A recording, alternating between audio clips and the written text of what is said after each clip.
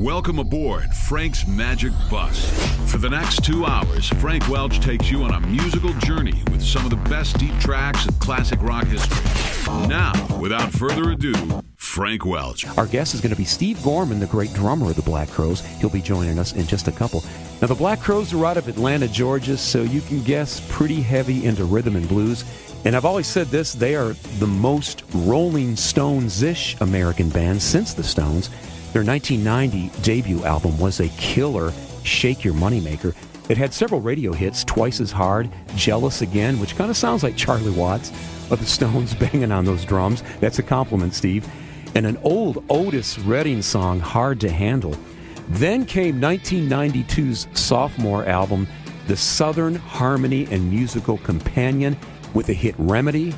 And the Black Crowes were arguably then the best new non-metallic, wink wink, American band of the new decade. The Black Crowes always adhered to not only rhythm and blues, but rootsy country rock, covering Gram Parsons, Little Feat, and even Dylan in their live shows.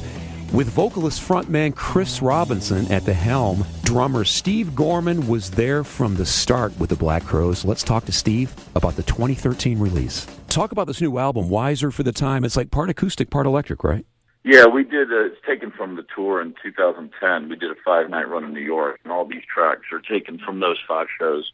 We were doing 2 sets a night, acoustic and electric, and we thought this compilation from those shows is representative of that whole year. Yeah, I like the combination, too. I always like unplugged stuff. Any hits that were normally done electric from the Black Crowes that are done acoustically on this thing?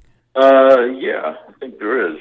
There's, I just set it down, I have it in front of me. There's so many things. Yeah, Hard to Handle's on there. I guess that's Electric Remedy and Talking to Angels. There's a lot of things that we were doing acoustic, and we did both versions throughout the year. Some nights we do Remedy electric, some night acoustic. So on this album, you get some of all of it. Pretty cool. There were a few years the Black Crowes took off recently, right? Kind of by the legendary hiatus. Yeah, we get we pulled the plug on the band at the end of 2001 and went away for it was about 4 years, and we got back in 2005. We thought that would be for a year, and then we turned to 2 and 3, and then we looked up and we had done another 6-year run and made 3 albums.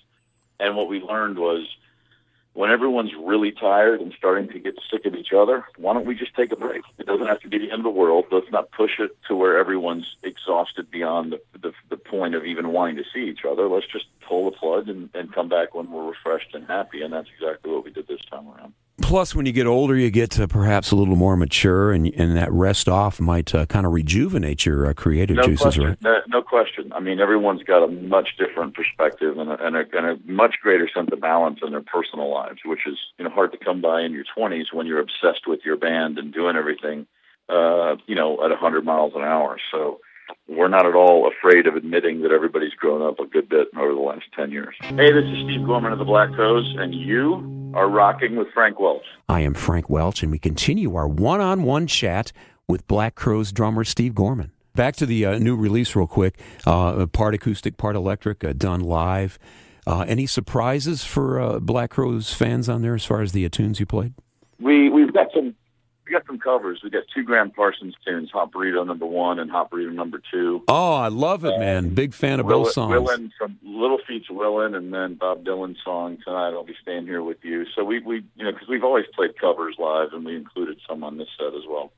Yeah, both Hot Burrito songs are great. I'm a big Gram Parsons fan, big Little Feat fan, too. That's great. You're going to be playing with Phil Lesch's band, the Grateful Dead guys, someplace?